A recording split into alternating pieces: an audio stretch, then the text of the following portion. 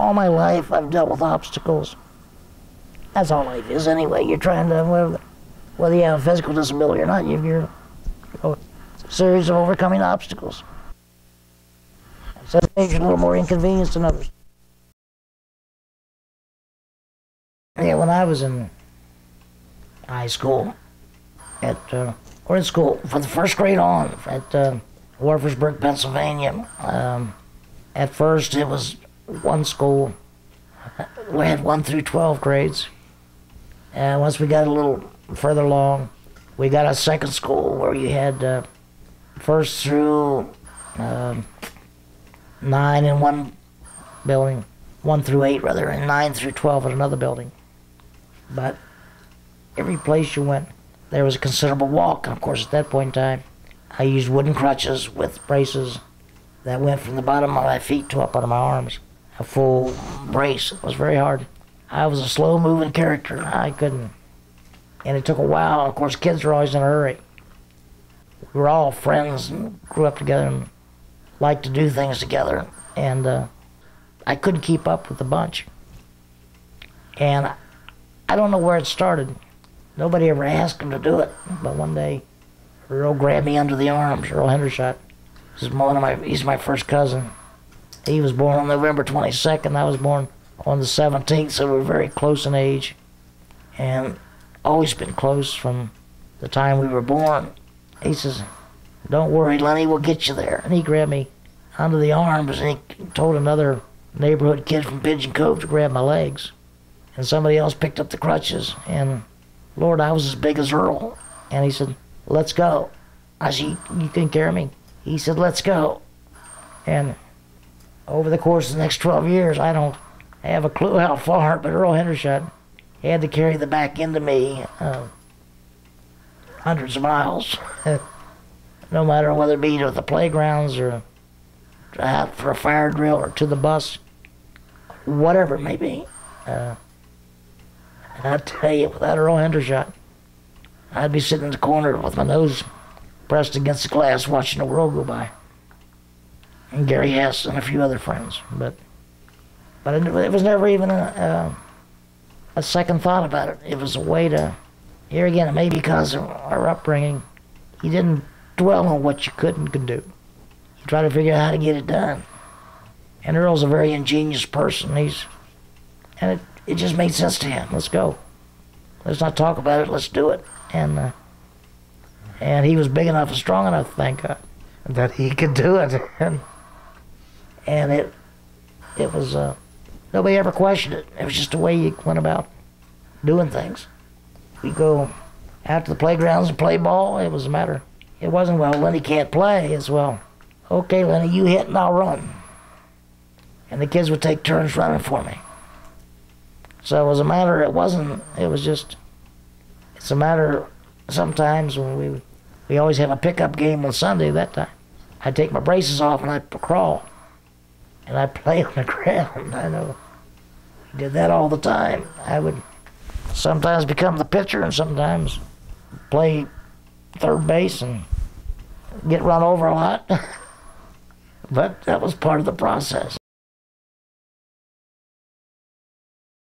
My buddy in Hancock was going to Maryland. And I had the guidance counselor that telling me all the time I had to go to a little school. Because there's no way I could get around. So I applied to the biggest school I could find to see if he was right or not. And it's terrible, but that's the way it was.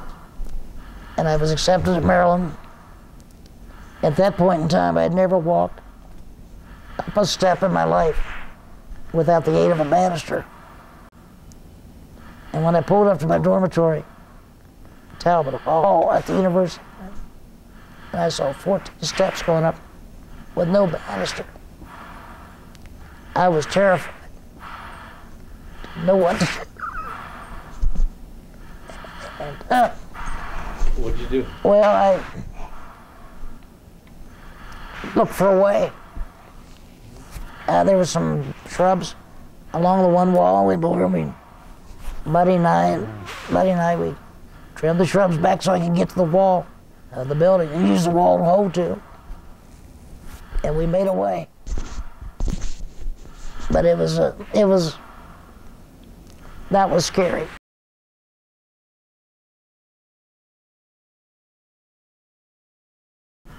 We played a preseason game in the late 60s in Portland, Oregon. We played the Philadelphia Eagles. And they had an old stadium there that it's called Pioneer Field. It's a combination baseball, football.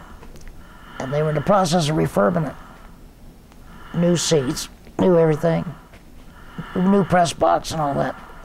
Well, we played the game in the middle of this process. So there was an awful lot of construction going on. It's a night game. In order to get to the press box, you had to go up this construction-type stairwell made out of 2x4s and 2x8s that went up the side of the building, some 3 stories.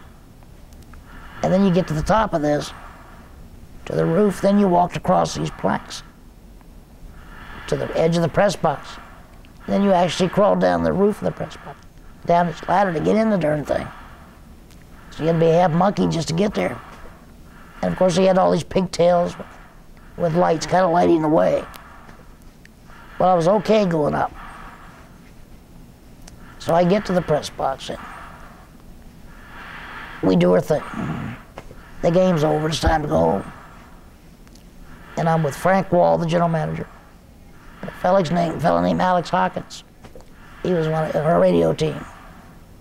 Later wrote a book, that's my story, and I'm sticking to it. And Alex is quite a character, and we were all leaving together, so we got across the place. And I started a little bit ahead of them, because I was slower. So I said, they said, we'll catch up to you. Well, I get to the top of the steps, instead of going down forward, I decided I'm going to back down. Because if I slip, I can grab to something. So I'm backing down these steps. I put my weight on the banister on the right side. And the banister collapsed. And all this piece of lumber falling to the street. It evidently wasn't nailed properly. Supports weren't right or whatever. And I'm falling, and in the process, my one foot caught between the riser and the step. It hooked. And there I am hanging my ankle upside down, top of the stadium, and here came Frank Wall and Alex. He grabbed me and pulled me back up. So after that, they referred to me as a second story guy. But they saved my bananas in it. But it was just one of those freak accidents. It wasn't an accident, I wasn't hurt. I had a swollen up ankle, sprained a little bit. But sure, it made me change religions.